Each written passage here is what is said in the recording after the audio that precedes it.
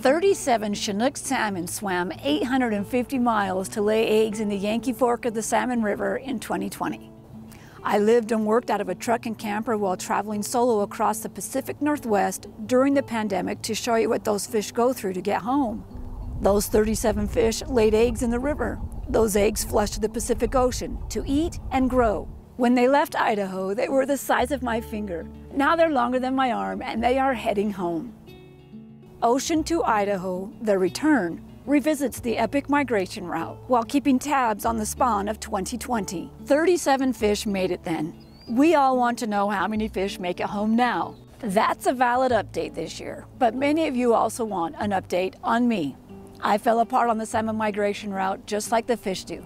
So here it is, one episode on me and the next 3 episodes on salmon for Ocean to Idaho, The Return. I have a distraction that refuses to be eliminated. So let's address it, then move on. I have skin cancer.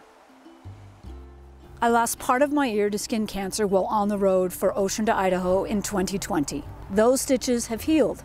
So have the stitches for skin cancer removed on my cheek while shooting on Grizzly Ground in 2022. Both films have backstories. My Place Among Fish and My Place Among Beasts. The books and the films are available through my online shop at tightlinemedia.com. I welcome you to go on a shopping spree. I sign every copy, so I'll see your order come through.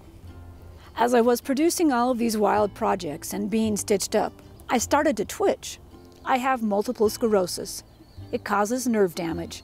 There is no cause, there is no cure, there is only cope. You learn to cope with having a chronic disease.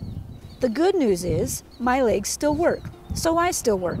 I started shooting Sage Wisdom West this year. It's about sage grouse in the high desert of the West. I want nothing more than to share the wild with you. Now we need to revisit salmon. Please join me for the next few episodes of Ocean to Idaho, The Return.